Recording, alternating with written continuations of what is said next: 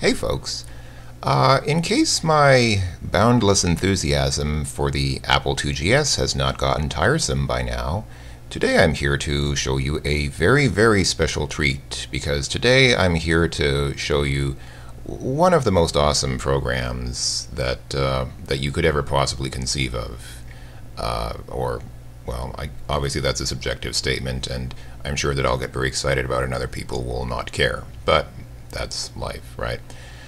You can see I'm using ROM version 3 for this. I believe the program will work with ROM version 1 as well, but I think it crashes somewhere into the program, so it works better with ROM version 3.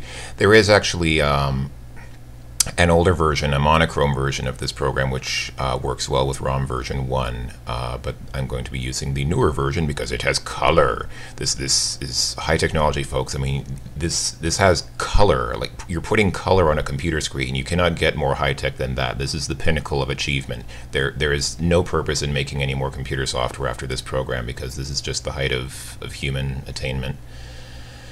I'm also going to be running this at the actual system speed of 2.5 megahertz instead of the as fast as possible speed that IIgs is capable of, just because I want to kind of savor the experience. So let's go. What I'm going to be showing you today, oh, look at that progress bar. That's so awesome. Oh, that is just mesmerizing. I can hardly contain my excitement. Okay. And it's welcoming us, because it's very welcoming. What I'm going to show you today is the what's called the tour of the program is literally just called the tour of the Apple IIgs. As you can see the text there, your tour of the Apple IIgs is getting ready to begin. A lot of information is being transferred from the disk into the computer's memory, and this will take a while. So for the next 2 or 3 minutes, sit back and relax. Put your feet up. When you hear the music, you'll know the tour is about to start.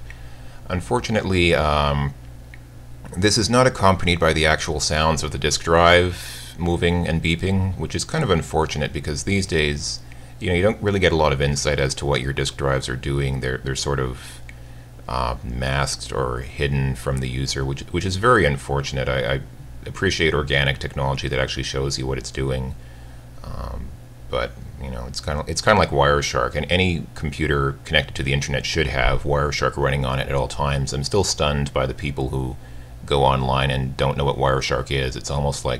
It almost seems to me like not having an oscilloscope. It's like every house, you wouldn't want to live in a house without an oscilloscope in it, because otherwise you won't know what your electricity is doing. You can't see the electrons unless you have a scope to look at them with. So I don't know. I miss the actual floppy disk drives that actually you could kind of tell what they were doing. But oh, it's beginning. I'm going to keep quiet during the music so you can appreciate the music, because this music is awesome.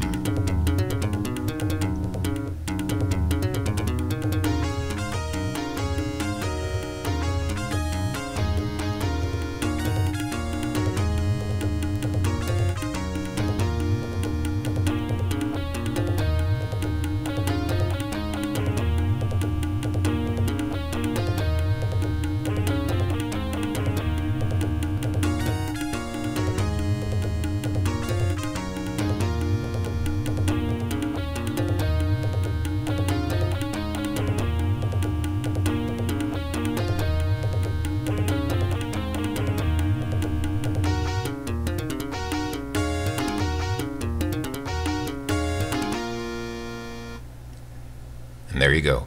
And so what this program is basically it's an introduction to the computer for people who are not familiar with computers and need an introduction. And you can tell it's a good Apple program from the time when Apple made good hardware and software, because it's still the rainbow-colored Apple logo. If you see any product on it with that original rainbow Apple logo, then you know it's good, and you should use it.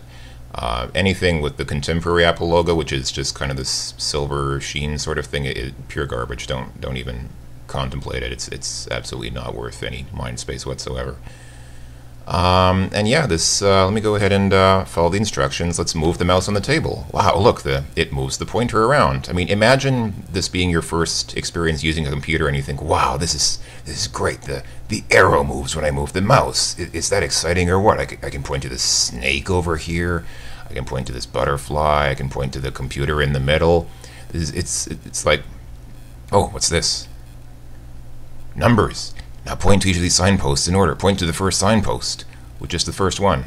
I guess the one with the number 1 on it. Oh, there we go. Oh, point to the second signpost. Oh, wow. And it makes that little ding-dong sound effect in the background. That's so awesome. And it flashes at you if you're not sure, if you don't know numbers and you're not sure which one to point to next. I guess 4 is over here. Okay. Oh. I soiled myself. Oh, wow. Okay. We're about to explore Apple IIgs territory with Ernest the Explorer and his trusty companion, Robin the Robot, who appears to be holding a candle to light the way. But you need to master a few important skills before you set out. You've learned the first one already, pointing. Let's point to the forward arrow to get started. Wow, I can feel the excitement. This is going to be so great. Oh, this is the dreaded mouse tunnel. By helping Ernest through it, we'll learn the skills we need for the trip ahead. All right, let's go. Begin by pointing at Ernest at the bottom of the screen. At the bottom right of the screen, actually. Then move the pointer along the tunnel. Be prepared for hazards. Oh, look, he moves as you move the mouse. This is technology at its finest, folks. You cannot get better than this. Look at this. Wow. Okay. Are we supposed to go into the water there? Uh-oh.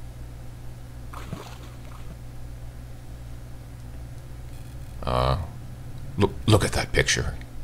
Look at that ultimate scene of human despair and suffering. You cannot. This picture is a masterpiece. It should be framed and put on somebody's wall. To rescue Ernest, we need to click the mouse button. Oh, it teaches us how to press the button on the mouse, because, you know, on the Apple IIgs there was still the one-button mouse. Okay, let's keep moving. Let's move along. Uh-oh. Uh-oh. Bats! Oh no! It's vampires. We need to get them out of the way by clicking on them, because, you know, you can get rid of bats by clicking on them like that. Alright. Wow, this is exciting. It's like an arcade sequence on the Apple IIgs. I mean, how could... Oh man, that's so awesome. This is just... wow. Oh, keep your eyes peeled. There might be more obstacles ahead. Alright. That sounds painful, but I'll try. Oh, we go up the ladder. What? Uh-oh. No, he fell down. He fell off the ladder. How could this happen? Tripped. He lost his hat, his shoe, and his tie. How did he lose, like, the front portion of his tie, or is it just not showing the part that wraps around his neck? I don't know. Oh, this is dragging. Look, it teaches us dragging. You have to move your pointer to one of the fallen objects, then you click, and you hold down the mouse button and put the object back where it belongs. It doesn't tell you where they belong. I guess you just have to sort of infer that. I guess his hat goes on his head. It looks like his shoe goes there, and his tie goes right there. Oh, no, it doesn't. It goes up here. Okay. Well, that went well. He climbs the ladder automatically. You don't even have to make him do it now. It's on autopilot. This is automation, folks. This is the way of the future. All right, there's still a little way to go. Uh-oh. I figured he was going to say "uh-oh" when he ran into the gate. That was just sort of a dead. That was just a dead giveaway at that point. A locked gate. Oh man, this is an uh-oh for sure. All right, the locked key is somewhere in his knapsack, because somehow he just managed to get a key from somewhere. Okay, so move the pointer to the knapsack. What's the difference between a backpack and a knapsack, anyway? In civilized countries, I think we just call this a backpack. Anyway, press and hold the mouse button, and oh, look, it's the key. Let's release the mouse button. We found the key, or is that the key, or was that something else? No, it was the key. We're almost there. Let's go. Oh, this is so exciting. Oh.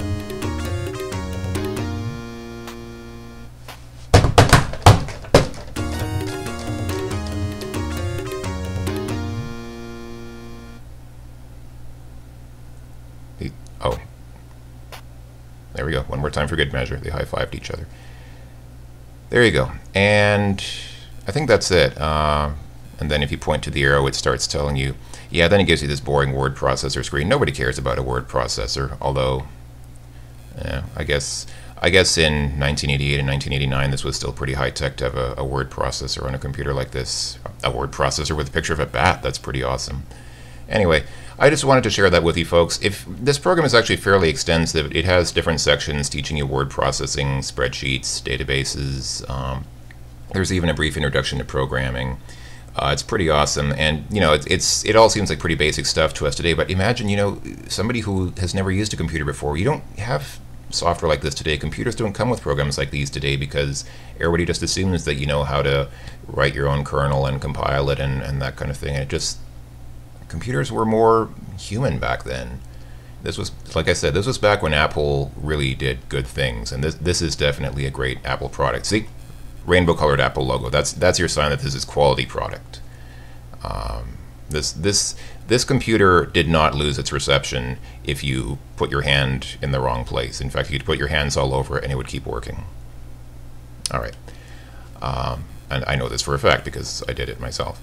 Anyway, I'm out of time, so it's time for me to go. But as usual, thanks for watching, folks, and putting up with my enthusiasm or whatever.